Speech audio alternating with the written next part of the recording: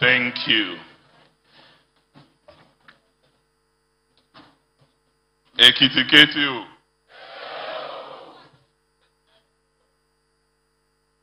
Ekiti o. Ekiti amọ̀ṣọ́rò o.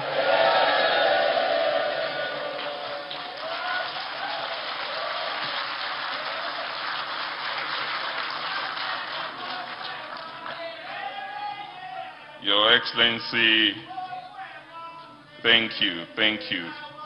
Thank you very much. This is a great day. Your Excellency, the Vice President of the Federal Republic of Nigeria, Professor Fayemi Osinbajo, GCON-SAN. Your Excellencies, my brother colleagues from Lagos, Governor Babajide Sanwo-Olu, Edo, Governor Godwin Obaseki, Ondo, Governor Oluwarotimi Akeredolu, here represented by his deputy, Deputy Governor Lucky Ayedatiwa. Your Excellency, the First Lady of Ekiti State,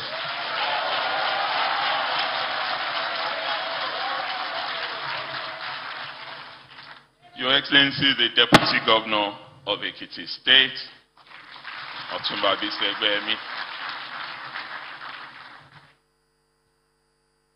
Your Excellency, the first democratically elected governor of Ekiti State, and the Honorable Minister of Industry, Trade and Investment, Otumba Adeniyi Adebayo Omoluabi 1.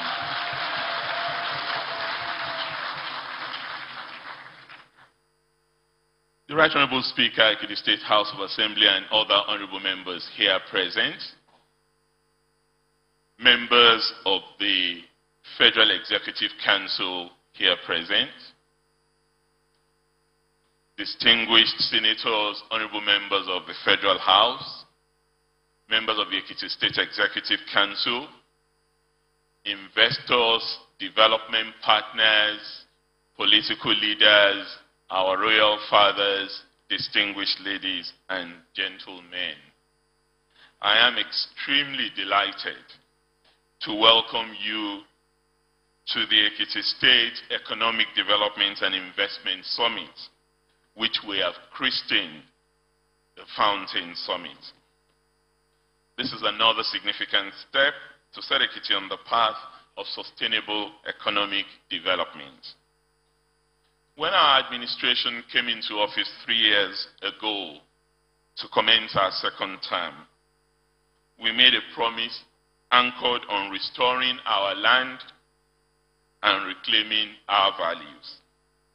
3 years later, much progress has been made, but our work is not yet done.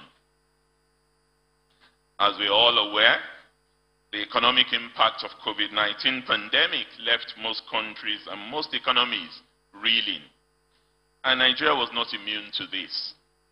Thankfully, through a set of deliberate actions, we have now exited recession, and our economy is back on track. With quarter 2 2021 GDP numbers coming in at an impressive 5.01%. These results demonstrate that with sincerity of purpose and cooperation between the federal government and states and the private sector, we can grow our economy significantly and put tens of millions in the jobs they so desperately need. At this point, I would like to specially acknowledge the role of our keynote speaker, His Excellency the Vice President of the Federal Republic of Nigeria, Professor Fayemi Osinbajo, in implementing the Economic Sustainability Plan, which played a significant role in returning our economy to growth. Ekiti State, like other states, was not immune to the economic shocks resulting from COVID-19 pandemic. Our productivity took a hit as we prioritized the safety of lives and instituted a proactive lockdown that minimized the impact of the pandemic on our people. We also introduced fiscal reliefs to cushion the impact of the lockdown on businesses, which significantly affected our internally generated revenue, especially in Q2 and Q3 2020.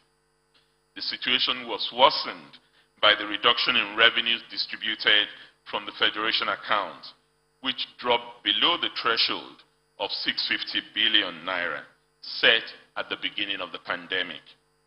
Ekiti's net FAC and VAT receipts dropped below 3 billion naira per month as the state struggled to meet its monthly break-even target of 3.7 billion naira for recurrent expenditure. This was further exacerbated by the absence of any fiscal buffers. Instead, when we came in, we inherited months of unpaid salaries, pensions, and gratuity, all of which we're still struggling to offset. And at this point, I'd like to thank our workers for their understanding and tireless commitment to the state, whilst reaffirming our earlier commitment to them that we will meet all outstanding promises before our time in office is over.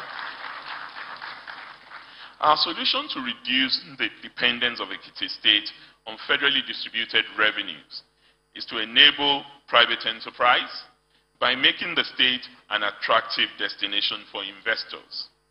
Our efforts have started to yield results, with the Kunderi farm, moribund for over 40 years, now operational and producing over 80,000 liters of milk per month.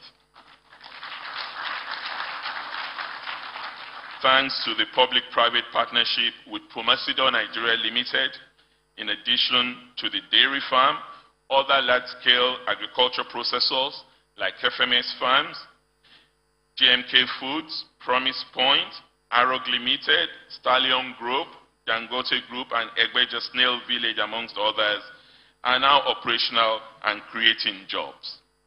Later in the summit, you will hear from the CEOs of some of these companies who will share their experiences of doing business in Ekiti State. To provide skilled workers for the agricultural sector, we established a new College of Agriculture and Technology for the training and production of extension workers. I'm also pleased to note the impact of our Ekiti State Development and Investment Promotion Agency, ECDIPA, which is now fully operational as a one-stop shop to onboard and support investors, whilst also acting as the hub of all investment-related activities. We're poised to improve our position among subnationals on the homegrown ease of doing business indicators measured by the Presidential Enabling Business Council, PEBEC. Today, I am pleased to note that our weakest section in the ease of doing business indicators, which is enforcement of contracts, has been addressed by the collaborative efforts of the judiciary, the legislature, and our Ministry of Justice and ECDIPA, and has made possible the establishment of small claims court in the state. We have also made significant progress with our Ekiti Knowledge Zone, our Special Agro-Industrial Processing Zone, and our Cargo Airport projects, which are all designed to increase economic activity in the state. We have started construction of the airport and expect it to be completed by this time next year. We have also received a grant of $250,000 from the African Development Bank to prepare a full business case for the Ekiti Knowledge Zone, and should announce an anchor investor and partner for the project before the end of the year. Our agro-industrial processing zone is already occupied, and we expect additional occupants over the next few years. And our social investment program has continued unabated. We still offer comprehensive, free, compulsory and qualitative free education program right from primary 1 up to senior secondary school 3 level. And we've built new schools, renovated over 800 schools across the state, built and equipped an emergency control center with CCTV cameras all over the state, renovated and equipped all our primary health care centers and general hospitals, and completed a number of projects either abandoned or not completed by the previous government. We have also focused on increasing internally generated revenue significantly. When we returned to government, the state was earning an average of 450 million naira per month. Lagos State is there and Edo State is there, so don't laugh. Which has now gone up by 55–60% to 800 million naira. We now have a goal to attain 1 billion per month in 2021, which we have successfully achieved twice already. Our roadmap to sustaining this is by fully implementing the autonomy of our internally revenue service to complement the digitization of revenue collection launched last year. In addition, we have just completed the state's geographic information system infrastructure, which will enable us to reform our land and property administration process and earn additional revenues for the state. We are already seeing the benefits of these reforms, and I am confident we will achieve our target of sustainably generating 1 billion naira per month in 2022. If we achieve our goal, it will increase the amount available for capital projects and allow us to do more to develop the state over the next 12 months. Whilst we have made some progress in improving the road network, connecting our economic clusters, our focus will now move to improving the quality of our internal roads. In addition to roads, we also plan to improve our education and healthcare infrastructure to ensure we invest in human capital development and to begin to reap the benefit of our support in the broadband ICT infrastructure network. Many would recall that Ekiti was the first state to crash the right-of-way tariff per linear meter when we reduced it from 4,500 naira to 145 naira per linear meter. And this has started yielding dividend. We now have MTN and IHS laying over 2,000 kilometers of fiber optic cable in the state as we speak. We are also investing in security. We're building an independent power project, environment and climate issues, water and sanitation, amongst others. Despite our lean resources, we have begun the implementation of the minimum wage in the state.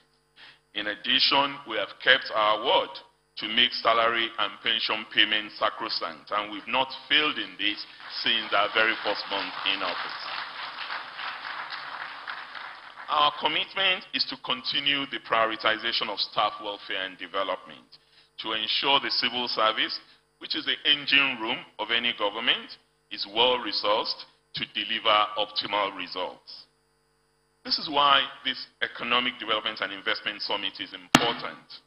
It is an effective platform to share ideas, which is why I am also delighted that His Excellency, the Vice President, accepted our invitation, despite what I know to be his crowded schedule, to deliver the keynote address here this morning. We will also have an opportunity for peer learning, and I'm pleased to once again welcome my brother governors from Edo, from Lagos, and I know that the governor of Kaduna and the governor of Gombe State are both on their way. And they're governors from across 4 different geopolitical zones with different circumstances, but they will share with us how they've also managed subnational states towards growing the economy.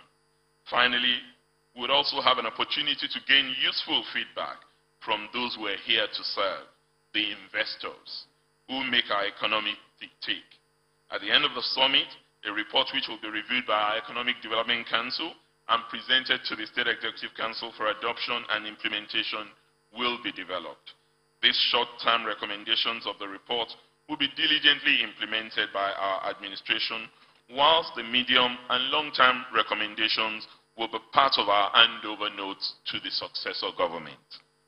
I would like to use this opportunity to reaffirm our commitment to institutionalizing this summit, and we will take the necessary steps to ensure it continues beyond this administration.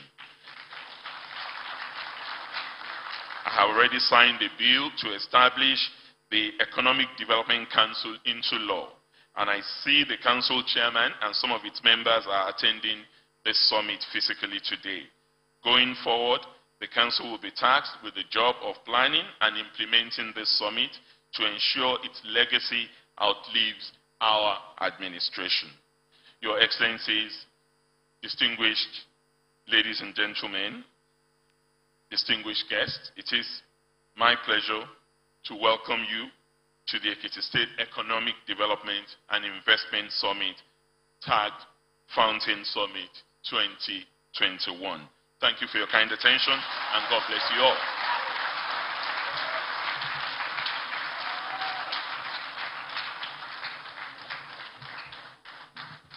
I think His Excellency deserves another round of applause.